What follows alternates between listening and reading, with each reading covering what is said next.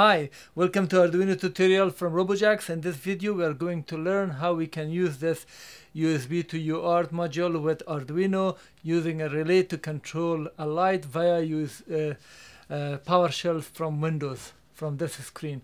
So this, for example, when we say turn on and you see I'm sending the command, the light is on, and then if I send it off, the light will be off. You can get the code for this project by clicking on the link in the description below, which will take you to robojax.com/learn/Arduino. So let's get started. So I'm going to present the code for this project in two sections. One will be the total command that you will type here. Also then I'm going to make it simple by writing the PowerShell script, and I'll provide the PowerShell script that you can download. So a word of warning that when you connect AC, actually this is live AC voltage here connected. If you're connecting it, be very careful. Do not touch the module or anything, and also make sure underneath it's non-conductive material, and keep it away from metal or any other stuff that will be underneath. Because in this video we are going to see how we can do the connection for this type of USB FTDI and this one, and also the wiring, and also after that I'm going to show you how you can do the PowerShell command to send command to the relay to turn on and off a light, and after that I'm going to show you the shell scripting. So, and also explain the code and demonstration. All of this will take long. For that reason I'm going to create a direct link to each section of the video at the description below, in case if you initially wanted to just escape and go to a certain portion, or if you come for the second time to view it, you can easily go and visit that directly to that portion of the video from now on. So let me explain the AC bulb here. So this is a table light to the wall outlet, and the wire goes and will be turned on. But I have disconnected one of these two wires here. I've just cut this wire from here. Now this can be connected to the relay. The relay job is to just connect it, so it will be on, and this connected will be off. I've just twisted them and then put some solder so this can be inserted into a connector with a screw. Now let me explain the wiring. For the relay we have 3 pins here. So for the relay we have 3 pins here: VCC, ground, and N. VCC will be connected to 5 volts, ground will be connected to the ground of Arduino, and then N is connected to the pin 8. So that pin 8 sends the command here. It has 2 lights. The red is a power light, green is when it receives the command. This will be turned on. There are 3 pins here. So these, the middle pin you do not change it, but the other wires will go either here. If you connect it here, this relay without any power will be connecting these 2 wires that I just showed you for the AC. So when you send the command, it will turn it off. But for normal usage, you will put your 2 wires here. In case if your relay is different or you got some issues, on is off and off is on, do not change the middle wire. Just go here or here, change this wire, and you will get the right result. But I've connected these 2 wires here. And then, so as you can see here, that this is a 5 volts, and this is a ground that goes to this relay, and this goes to pin 8. This is a ground, so you can use that ground or one of the grounds here, and this is the last pin that we have here. It says RX, so this will receive the command here. These 2 will be connected. So the last one is a ground, second one. So not the first one, the second one is labeled as ground. So this will be connected to the ground of Arduino. And then the TX of this one, which is the second pin, will be connected to RX. So this is transmitting and this is receiving. So TX, transmit, receive, RX. Now if you're using this one, exactly the same thing. So the last pin is ground. I've connected this one to the ground, which is the last pin, and then the third pin here, and then the third pin is the TX. So this is the transmit, will go to the receive. That's it. This was the wiring. Let me explain now the code here. We're defining an RX value here as 0, so this is a variable that's holding the command that we are sending as 6 or 2. And then we are defining relay as a variable with a value 8, so this will be used as a substitution for 8 on our command. And then these two are the important one. 6 is an integer type, we call it command or com on, and then command off, so for 2. So make sure that change this if you want to accordingly, so they do not conflict. Make sure they're unique, so you don't mix up this 8 with this 8, but doesn't matter, you can have also 8. So with the 6 we'll turn on the light, and with 2 we'll turn it off. And inside the setup, we just start from here to here. We set the serial monitor 9600 baud. This is very important that we should have it at the same rate as the USB and the device manager that I just showed you. And then we set relay, this is 8 as a pin as output, so pin 8 will be as an output. And also we set the relay off initially, so high is off because this is low trigger. And also we print this text, which is this one. After this, inside the loop we check if serial is available, so this starts from here to here inside this loop, which starts from here to here. So if this is true, which means if we got some value from the serial monitor, then read serial monitor and store it in our X value inside this. And here we check with the F from here to here. So we say our X value is equal, there is 2 equal, com on, so the command on is, if it is equal this value, which is a 6, then do these 3 lines. The first line, it says pin 8 should be low, relay is low, so this sends a pin 8 command to the relay, so it turns on the relay. And then these 2 will print this text and the code here for us, so we know what code was sent also on the screen. And then otherwise it will just ignore it. And also here we check if the code is equal off, make sure the off code, which is 2 here, if this is the code that is received is equal this, then do this 3 line. The first line, it sends the relay to low, which is to high to turn it off, and also print this text. And the loop continues like that and runs.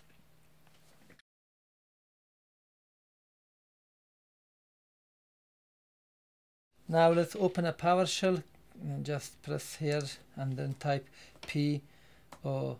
As soon as you type PO PowerShell, just right click here, do not click, right click and run as administrator. Make sure you're administrator. First, let's find out the USB that you have connected, which port it belongs to. So I'm right clicking on device, on the start menu, go to the device manager, and here and under the COM port, check. So one of these 2 should be your connection. So this is my Arduino Uno, and this is the USB device that I connected USB to UART. So this is COM7, very important. After that, double click, go to the setting and make sure that you remember. So we have 9600 baud, the speed, the bitrate, the data bit is 8, and then parity is none, stop is 1, and that's very important. So we need to use all this. First we have to create our own object in order to control the system. So here is what we do. We just type a name for it, in this case Robojax, and then equal, we say new, and then dash B, capital O B G E C T. This is case sensitive, and make sure that you follow that. And then space, capital SYSTEM dot IO, that's capital dot ports dot serial port, and then COM. So I've captured this, so we are in COM7 here, as you can see, COM7 9608. So COM7 comma 9600 comma NONE none comma 8 comma 1.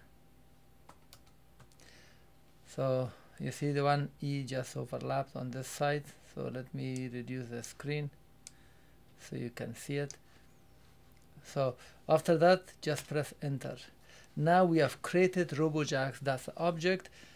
After creating the main object, let's just test it. Just type $ROBOJAX, and as you can see, it prints all the details of the port that you have created with the baud rate and all this information. CLS, clear screen. To open a port, you just type your object name, robojax.open.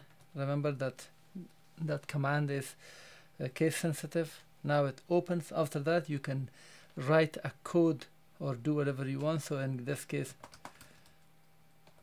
Robojax, and then if you want to send hello, dot write hello. So now it send the command. After you finish with writing, then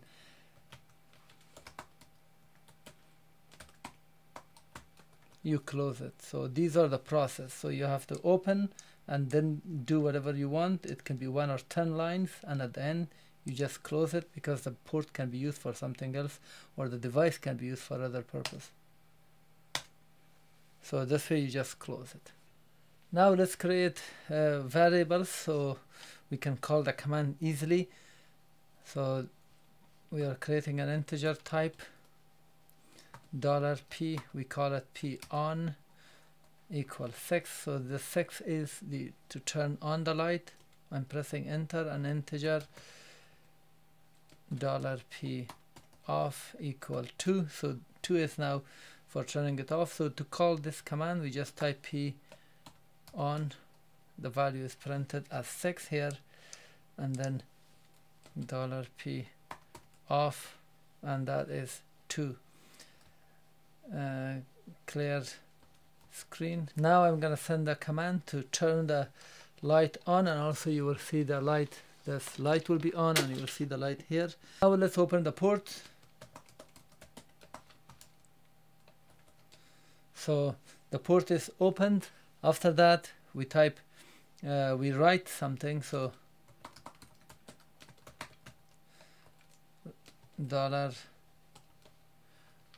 $P P on, comma 0, comma $P on dot count, and then close it. As you can see, when I send it, 6 was displayed here and the light is on. So to do the power off, I'm just pressing the upper arrow on the keyboard here. So when I press the upper arrow on the keyboard, the code, the command is printed. I'm just going here and make it this off.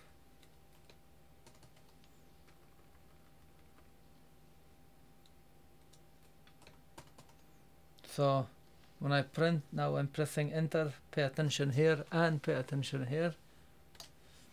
So this way you just turn on and turn off.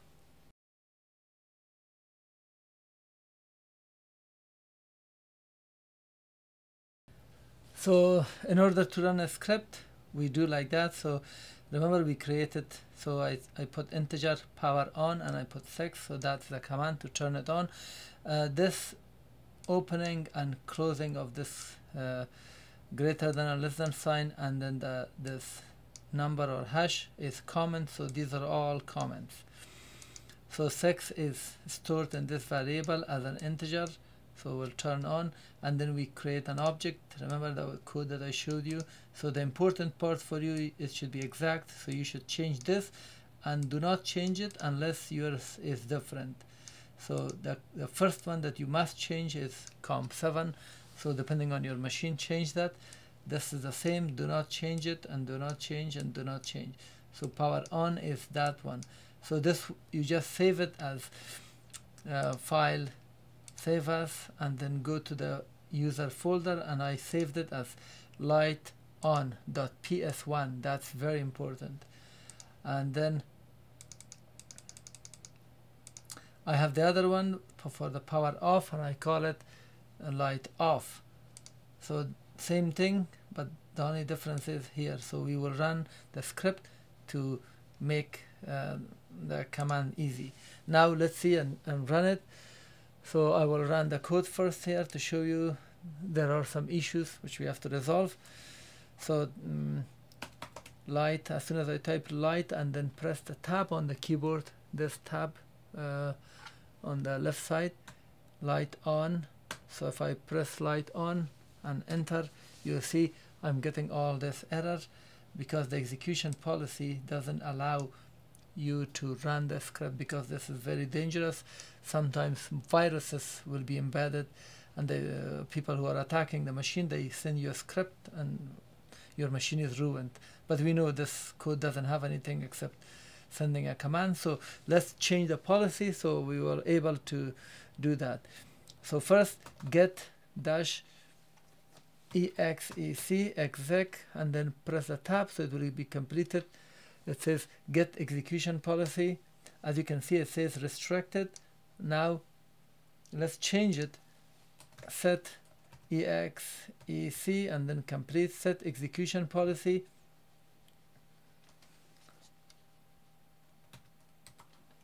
Remote signed. I press the tab to complete the command. Remote signed, and enter.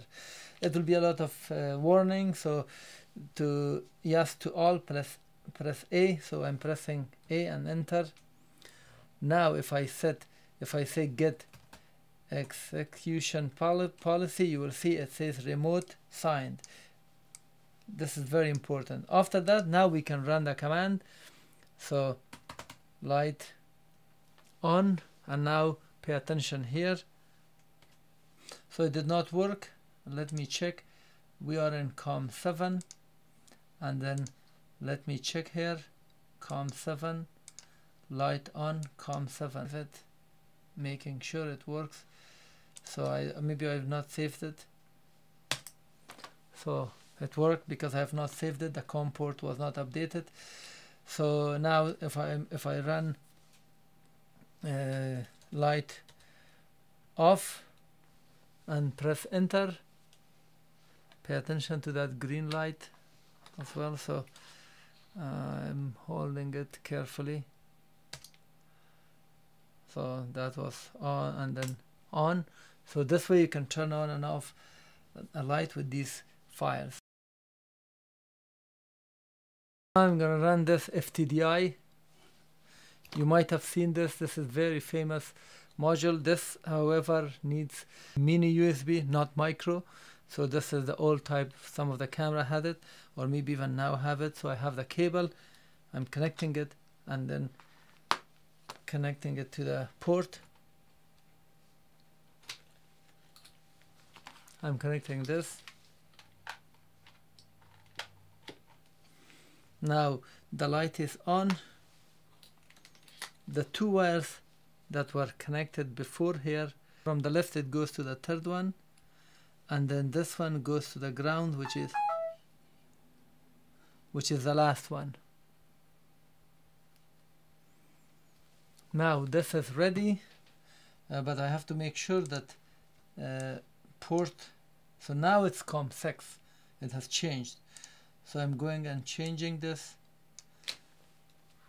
to 6, and then for the off also 6. Make sure to click save, so both of them are saved. So now let's run the command on. So it worked, and if you see closely here, you will see a blink of when I send the command.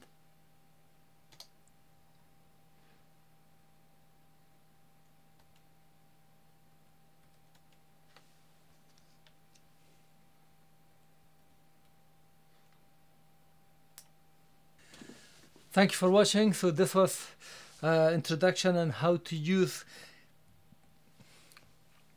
Thank you for watching. So this was a video on how to use this UART USB module. This is the red one, and also this FTDI. With both of these, you can control and send command through USB. Thank you for watching. So this was introduction on how to use.